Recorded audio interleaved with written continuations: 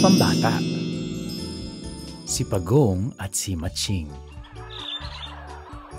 Isang araw, nagbibilad sa araw si Pagong nang biglang may natanaw siyang lumulutang sa ilog. Aba, puno ng saging. Tumalon siya sa ilog at lumangoy hanggang maabot niya ang puno ng saging.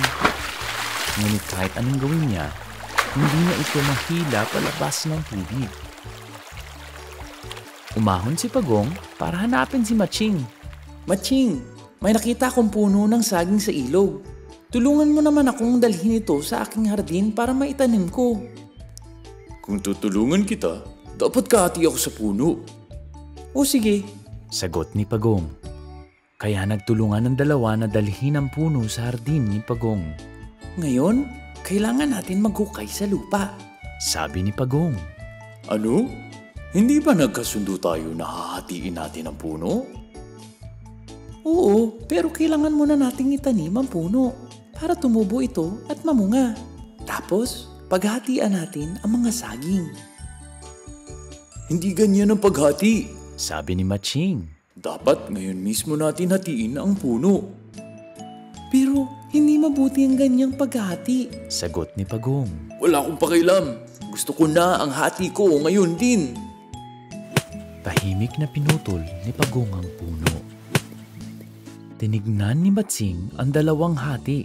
Ang itaas na bahagi ng puno ay mayabong sa mga lunti ang dahon. Iyon ang piniling kalahati ni Matching. Itong nataas na parte ang akin. Dali-daling idinala yon ni Matching sa kanyang sariling hardin para itanim. Tinignan ni Pagong ang bahagi ng puno na natira sa kanya. Naghukay siya sa lupa at itinanim niya ito. Kumuha siya ng tubig sa ilog at diniligan niya ang lupa kung saan nakatanim ang puno. Sa ilalim ng mainit na araw, ang walang ugat na puno ni Matching ay nalanta at namatay. Samantala, ang puno ni Pagong ay lumaki ng matayog at sa madaling panahon ay nagkaroon din ng mga dahon. Di nagtagal, namunga na rin ito ng mga saging. Nang hinog na ang mga saging, gusto nang mamitas ng ilan si Pagong, ngunit hindi siya makaakyat ng puno. Muli siyang pumunta kay Matching. Kung pwede sana, akyatin mo ang puno at mamitas ka ng saging. Maghulog ka ng ilan sa akin. Siyempre, pwede ka rin kumain ng ilan. Madaling naakyat ni Matching ang puno. Nang maabot niya ang mga saging, nagsimula na siyang kainin ang mga ito. Naghintay si Pagong, ngunit walang inihulog na saging si Matching. Bigyan mo naman ako ng ilan, sabi ni Pagong. Ayoko nga, sabi ni Matching. Dinaya mo ako noon nang binigay mo sa akin ang iyong parte ng puno na hindi namumunga. Ngayon, kakainin ko itong lahat. Bigyan mo naman ako ng kahit ilan, dulog ni Pagong. Tinapon ni Matching kay Pagong ang balat ng nakainan niyang saging. O ayan. Dito nagalit si Pagong. Kumuha siya ng tinik at ipinalibot niya ito sa paanan ng puno. Tapos, nagtago siya sa damuhan. Si Matching naman ay makatapos kainin ng lahat ng mga saging ay tumalon pababa mula sa puno. Aray! Aray! Sigaw niya dahil natapakan niya ang mga tinik. Napatawa si Pagong na nakita niya ito. Narinig ni Matching ang tawa ni Pagong at sinugod niya ito sa pinagtataguang lugar. Binaligtad ni Matching si Pagong. Kaawa-awang Pagong, hindi siya makabangon sa pagkatihaya. Paparusahan kita, sabi ni Matching.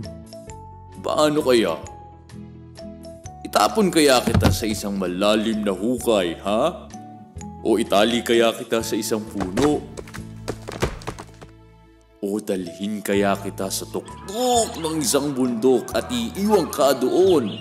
Mabilis na nag-isip si Pagong. Wala sa akin kung iiwan mo ako sa tuktok ng bundok o itali ako sa puno o kahit itapon mo ako sa malalim na hukay. Huwag mo lang akong itapon sa tubig. Humalakhak si Matsing. Oh, ayaw mo sa tubig? Ngayon, alam ko na kung paano kita paparusahan. Binuhat ni Matsing si Pagong at dinala sa ilog. Itinapon niya ito sa gitna ng ilog kung saan malalim ang tubig. Lumubog si Pagong. Napasayaw si Matsing sa tuwa.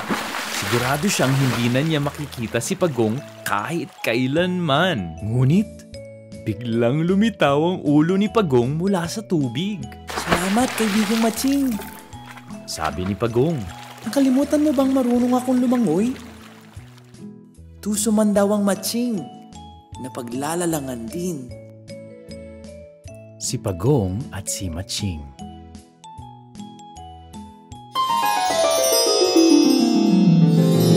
Istoryang Pambata.